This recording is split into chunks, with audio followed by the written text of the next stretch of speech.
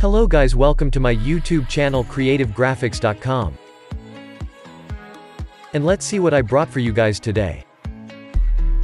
Today we going to make this realistic reflection effect using Adobe Photoshop.